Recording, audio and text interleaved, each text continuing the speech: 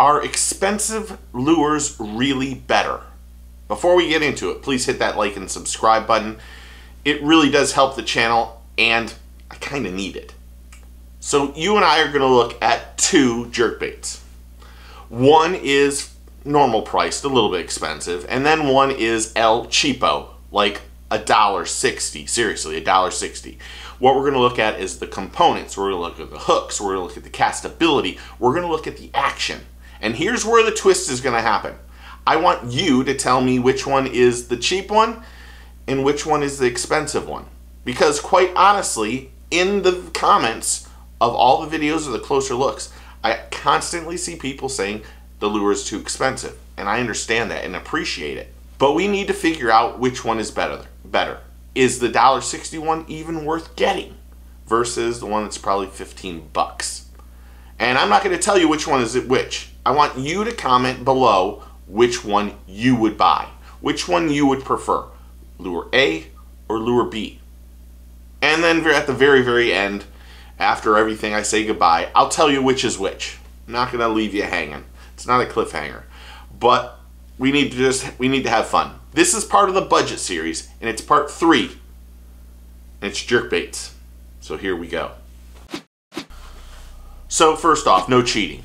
Lure A has stainless steel treble hooks.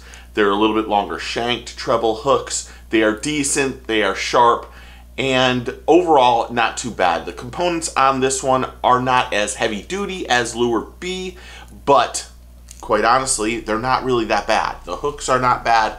They're not great, but they're not the worst. The paint schemes are really good on all of them, on lure A and lure B, but you'll notice the eyes are a little bit different. This has, in terms of the casting on lure A was much better than lure B.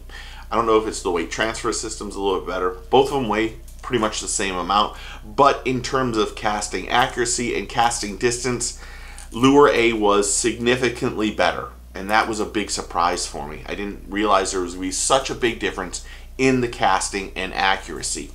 And then last but not least is the action of the lure, which you will see for yourself, and I'm not going to tell you anything about it. So lure B offered 3 treble hooks, which is a big difference. Same weight transfer system, a little bit of a rattle, good components, a little bit shorter shank treble hooks that are much heavier and much sharper. They come to a little bit better point. And like I said in the first one, the casting distance on this one was drastically different than lure A. I found that this kind of, when you cast this, it would get in the air like so and go this way, and it might go to the right just a little bit. The accuracy was not as good on lure B as lure A, which was the biggest surprise I had in this. But the components are much better on lure B, and I like the treble hooks a lot better too. But the action is where you will see and not hear my commentary.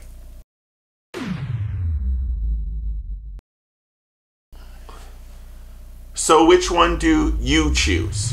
Which one is better? We got 10 for $16, and then we had one which was a little over $16, give or take. $16.99, somewhere in that range. Do you know which one is, do you know which is which? Which one's the more expensive one? Which one was the cheaper one? And really, I want to know what your comments are. Would you buy the 10 for $16? Because $1.60, you don't mind losing it.